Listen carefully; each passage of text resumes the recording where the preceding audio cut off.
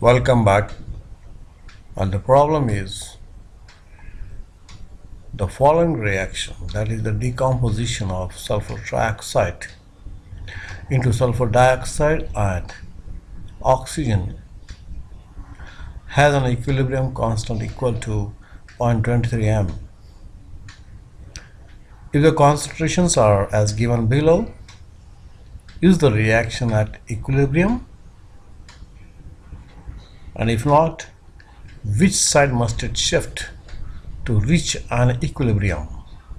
So, as we all are aware, the equilibrium constant is shown by Kc, and it shows the concentration of products divided by concentration of reactants.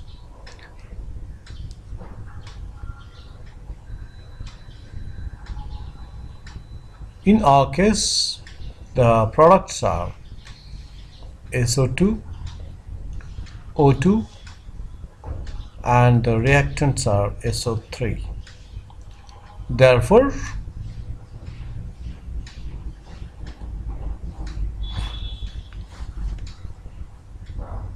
so what do we mean by this equilibrium constant? So it's a ratio of the concentrations, and the value has been given. The value is 0.23, that is equal to the above image. Now, how to decide whether this reaction is at equilibrium or not? How to decide? Okay, now we have to substitute these values. If the values of concentrations of the products and that of the reactant are substituted, and if this left hand side and right hand side they match, then we can say the reaction is at equilibrium. So let us see how it works. 0.23, that is equal to, so let's substitute the values. That is the concentration of sulfur dioxide, and we are having square of that. Then we go to oxygen. Concentration of oxygen is 0.561, and then divided by, we have concentration of sulfur trioxide, that is also square because we have two molecules of SO3. Now we will check whether this will tally with this left hand and right hand. So 0.48 into 0.48 into 0.561, and we divide it by 0.22,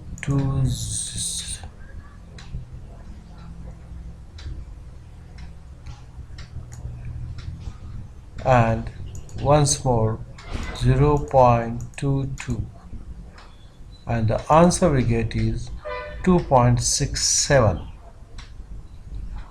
So the left hand side 0.23, the given value of equilibrium constant, and the arrived value by substituting the concentration, that is 2.67. Do they match? No, they don't match. Therefore, we can say the answer is that the reaction is not at equilibrium. And as the next part goes, if not, which side must it shift to reach equilibrium? I'll explain it in a very simple way. Take a simple balance and just assume you are putting something in this balance on left hand side or right hand side. Now suppose this balance is having our reactants, say SO3 on this side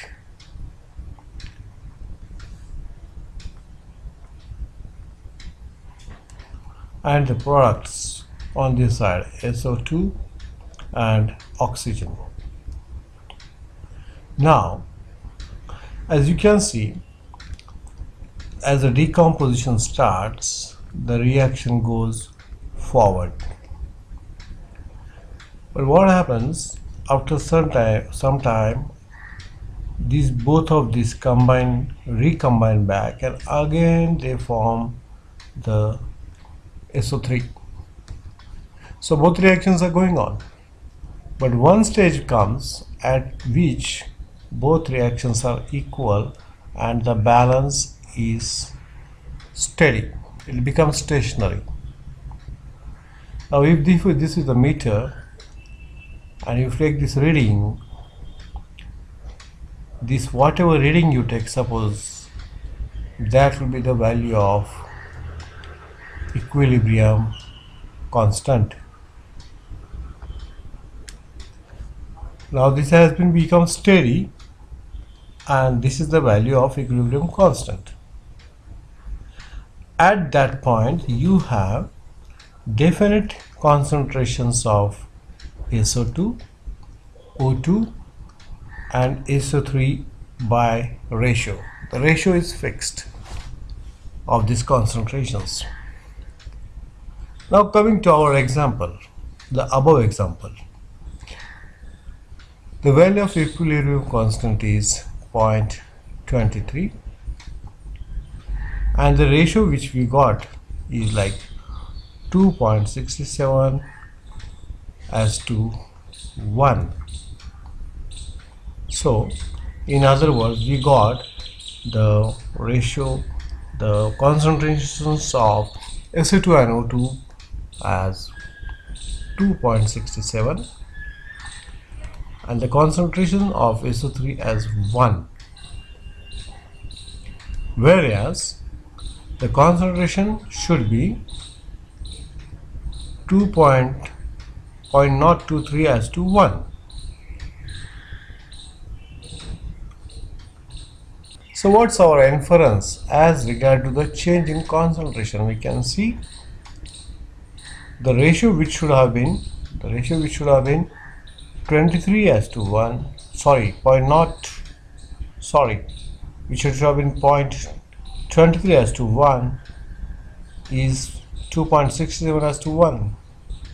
So it means there is increase in concentration of the products.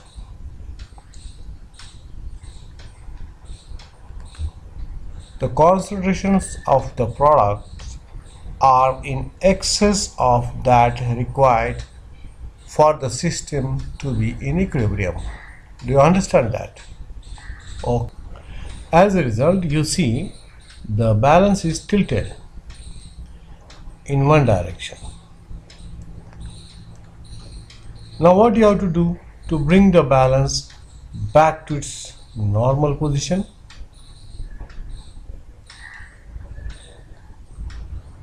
You have to increase the concentration of the reactant, that is SO3, isn't it? Exactly. So as the concentration of the reactant is already there, we cannot decrease that concentration, but we can increase the concentration of, or rather I would say the system can increase the concentration of the products. So let us see how it will work out in a reaction. So in this reaction, as you can see, if the backward reaction proceeds more, then we will have excess concentration of SO3. So that is, now you can see which side, if you are at the center, if you are standing here, which side is yours? Is it left side or is it right side? This is the left side. So the reaction has to proceed towards the left side, and which it will automatically, the system will try to go towards the left side in order to balance that excess concentration of the products, and the balance will become like this in that case. So in other words, the system, the concentrations, they will try to adjust either by going this forward reaction, backward reaction, or this forward reaction. They will adjust themselves in such a way that the value of 0.23 is retained or maintained at that particular temperature. So our answer is that equilibrium will try to shift towards the left. And who was that person who put this part in theory? Can you name him? It was Le Chatelier. Le Chatelier put this theory forth successfully. Thank you. Welcome back.